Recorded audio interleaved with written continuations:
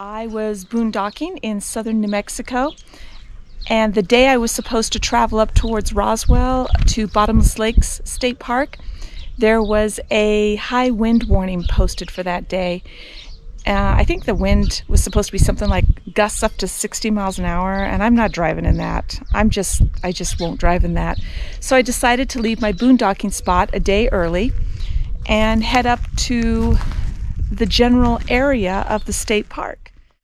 I found this place, which is Lake Van in the small town of Dexter, New Mexico.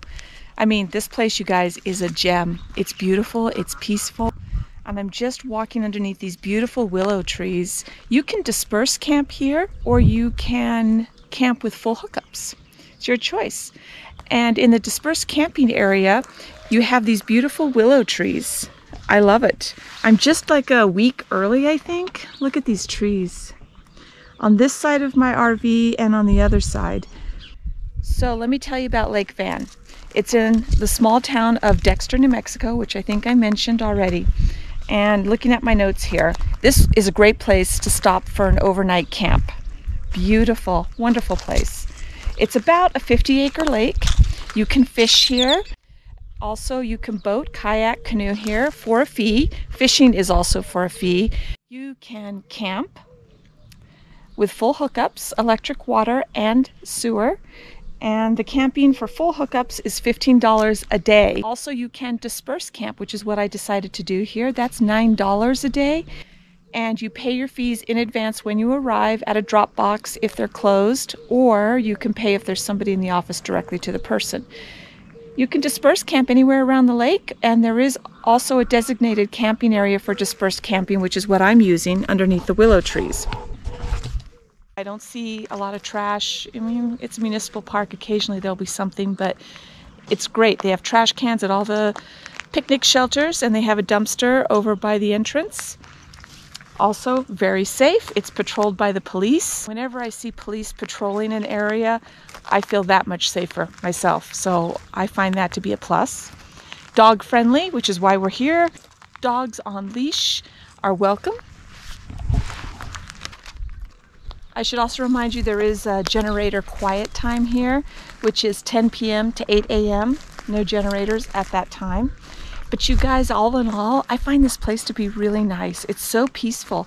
And even though we're dispersed camping, dry camping, if you will, around the lake, we're not over with the other campers on the other side of the lake. We're just by ourselves over here. But we're not alone, which as a woman camping alone, I find this actually kind of good. There are some beautiful homes right across the road from where I'm camping. I mean, I feel pretty safe here. I really do. Had a really good night's sleep. Woke up to a lovely view of the lake, the ducks, lots of birds. Now, as I mentioned, there is a neighborhood around the lake. There is a neighborhood that pretty much goes around, looks like 2-3 sides of the lake. So you are kind of in a neighborhood, and I would keep that in mind. You know, being quiet, being a good neighbor, that kind of stuff. And please pick up after your dogs, as always. When you come to these small towns to camp, don't forget to spend a little money in town. I do. Try to at least top off my gas tank or stop and get a few groceries. You know, contribute to the economy a little bit. But all in all, nice place. Check it out. We just made it to our camp spot in Bottomless Lakes outside of Roswell, New Mexico. Literally seconds before a big thunderstorm hit. Amazing timing, but I'm not hooking up or opening the slide just yet. Check it out. Just in the nick of time. That looks pretty nasty out there. That tent is about to go and take flight. Whoops. Well, actually, maybe not. They got it staked down.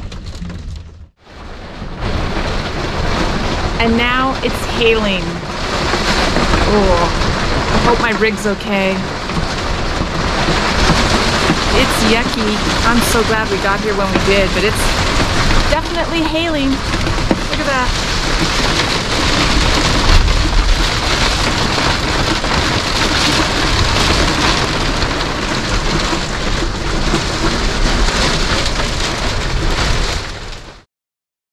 I really am enjoying this lifestyle. I hope that we can continue to do this, and whether or not we do will be dependent on the success of our channel and all the cool things I have planned for this.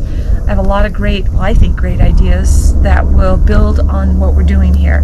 But right now is just all about building up an audience, getting to know you guys that are watching me, and to all of my friends out there, my dog friends and family members and friends without dogs. Thank you, thank you, thank you, thank you from the bottom of my heart. You guys are huge supporters, and definitely it's cool. It's cool that you're there. And special shout out to Crystal, you know who you are, for always commenting on my YouTube videos, which helps a lot. That helps, as you know, with the algorithm with YouTube. So thank you.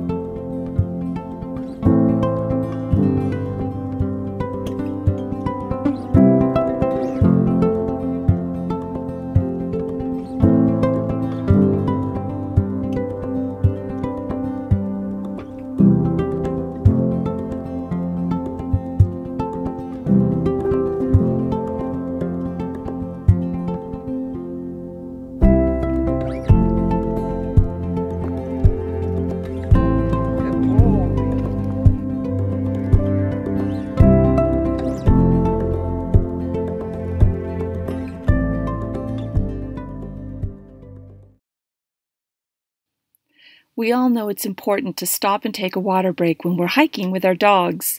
And on that water break, of course, you need water, a water dish, shade, and if shade isn't available, you can always use your shadow or a backpack, a sight line, and of course, some rest.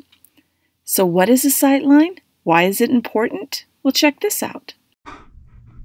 So taking a water break on a trail, I think it's a good idea to take the break where you can see the trail in both directions. Just enough that if somebody were coming, especially with dogs, you would be able to organize yourself and your dogs before they get to you, so nobody gets surprised. Surprise dogs sometimes don't go well. So there you have it. A sight line helps you prepare yourself and your dogs for approaching hikers or approaching hikers with other dogs. You can get yourselves in order and organized and prevent surprises. Get out there and hike with your dogs.